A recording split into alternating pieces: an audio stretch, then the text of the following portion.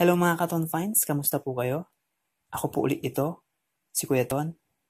At ito, ang aking nahanap na ibahagi sa inyo ngayon. Unboxing ng cooling rack, 18 by 13 inches, at nitong 32 liters thermal delivery bag or ng insulated food delivery bag.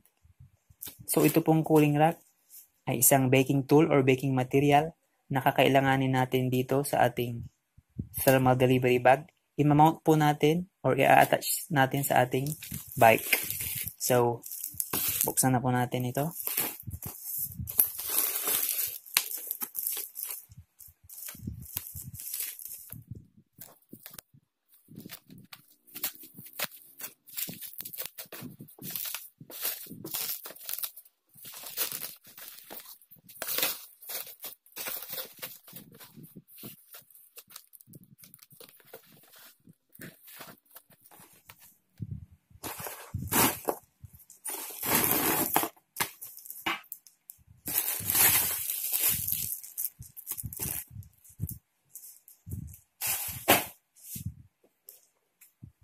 Cooling rack.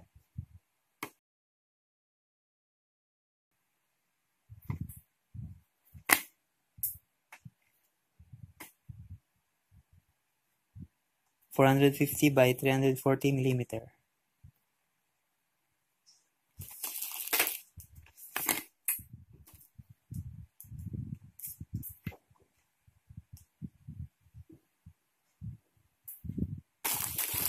Okay. Isunod na natin itong thermal delivery bag.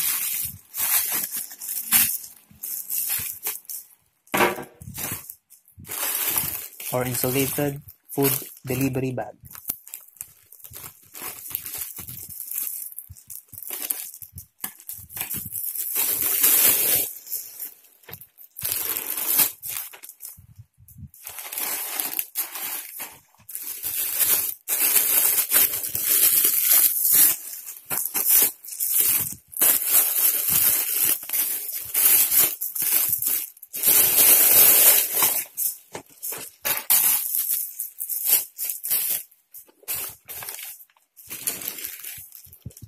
Ito yung kanyang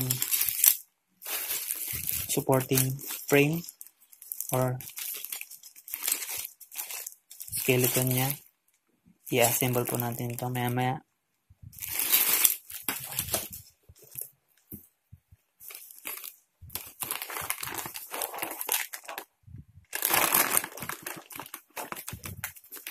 Ito po siya.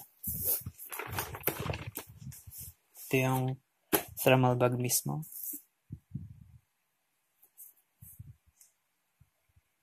Tawag dito divider niya or partition.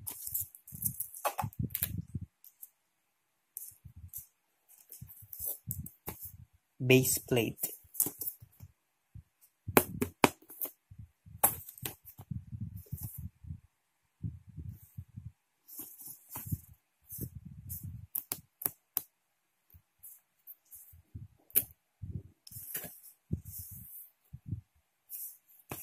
Corrugated, parang cartoon siya pero mas magandang klase. Plastic ata ito.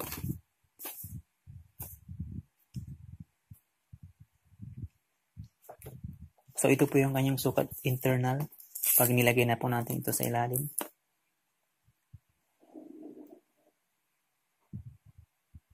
Yan po. Nasa 25 cm. Ito naman 37.5 centimeters. So ito na po yung bag.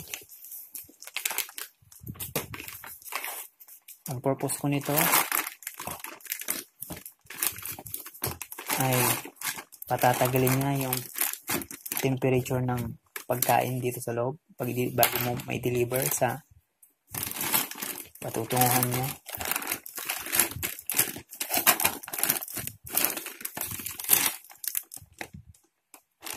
Yan. Dito pwede ka magsuksok ng pangalan ng menu or ng iyong deliver dito, or brand name or pangalan ng iyong shop.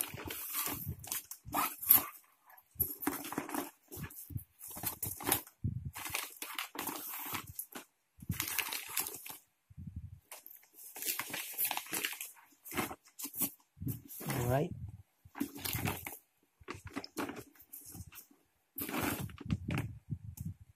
Wala siyang extra compartments dito sa may mga gilid, maliban lang doon sa pinaglalagyan ng dito menu or brand name sa gilid.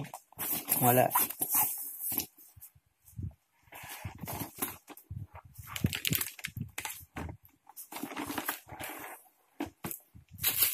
So, ito yung kanyang mga laman.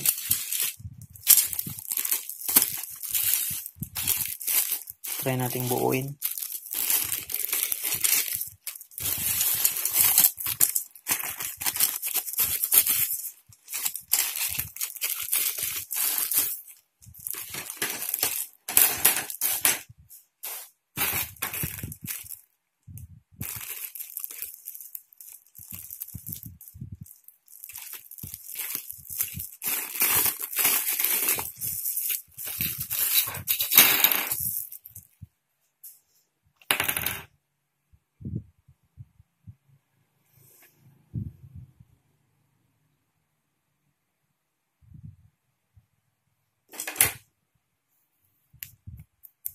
Hard plastic po ito. Ito naman. Sana hindi maging brittle ito kasi ito yung kadalasang mga weakness nitong mga frames.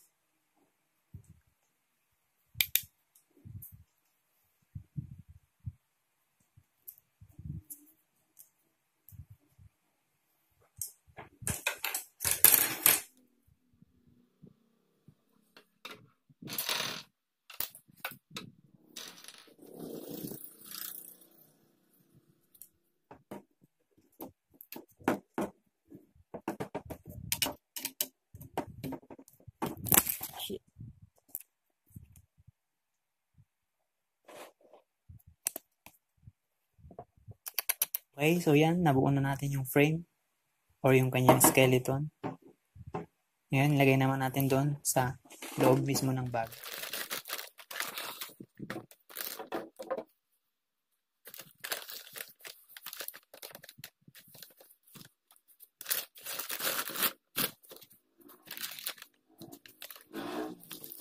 Okay. So yan po yung kanyang dating. Lagyan natin yung kanyang base plate. Mali. Iba naman itong camera natin. Sumasayaw lagi. So dapat po pala unahin natin ilagay yung base plate bago yung kanyang skeleton. Dahil mas mahaba ang base plate. Okay. Ulitin natin. Tanggalin ko muna yung base plate. Tanggalin natin yung skeleton o yung kanyang frame. Tsaka natin lagay itong base plate.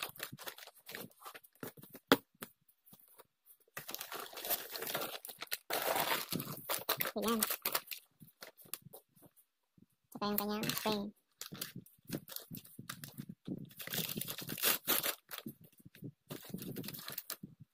Okay, ito yung mga nasa gilid niya, yung kanyang block. Para maging stable yung kanyang kapit.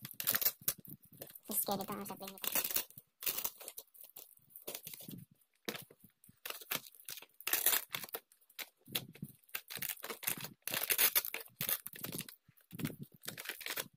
Alright. Okay, nakikita nitong divider o kayang partition. Nailagay ko ng maayos nang nakalagay din yung frame. Kasi mas pala yung height niya, mas maikli kaysa dito sa frame, kaya papasok siya dito sa ilalim ng frame hanggang sa may dulo. So, okay na okay lang. So, lalagyan natin tong pagkain na to dito sa loob. Tsaka to. Tsaka itong box na maliit. Itong box, ang sukat ay 8.5 inches by almost 6.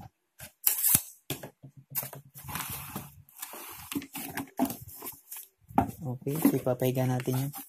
Halimbawa, pagkain ito or lunch, pang lunch, pack lunch, halimbawa. So, ganitong size yun. Okay, ganyan yung sa loob.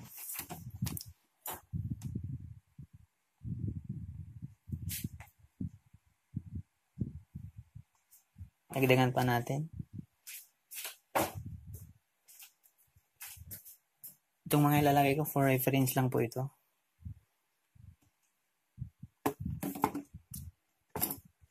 Okay, yan po. Kanyang dating. So, ikakabit ko to sa aking bike. At titignan natin kung ano yung kanyang dating doon. Okay. Ito yung cooling rack na ipapatong ko or imamount natin dito sa ating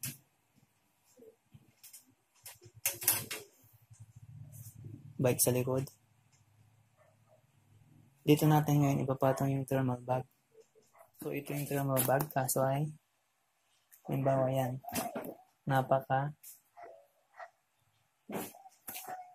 napakalaki ng excess ng ating cooling rack. So magiging sagabal yan.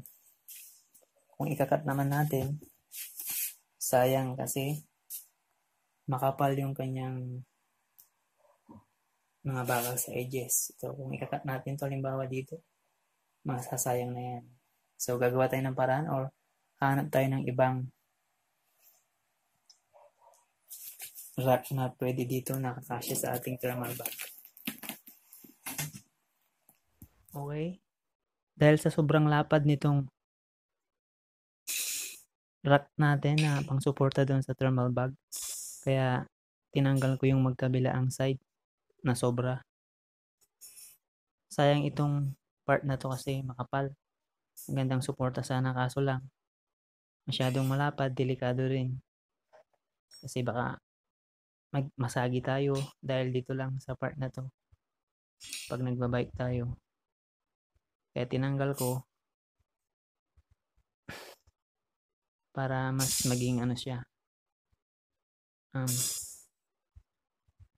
mas maging sexy or pumayat ng konti yung kanyang sukat.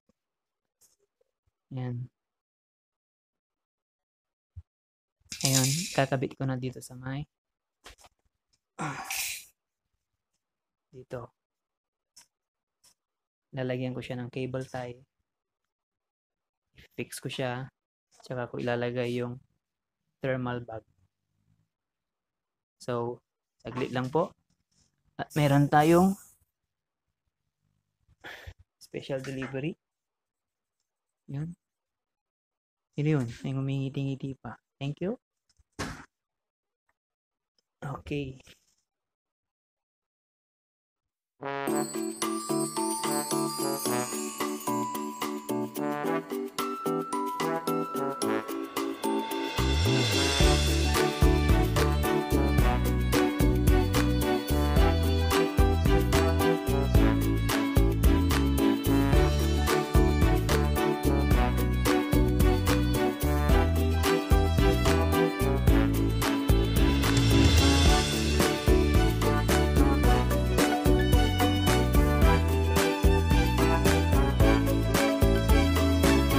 So yun po mga Katon Finds, kung nagustuhan ninyo itong video ay paki-like na lang po and subscribe na rin sa mga hindi pa nakasubscribe and pindot the bell icon para matunugan ninyo ang mga susunod ko pang videos. Ton Finds po. Thank you and God bless.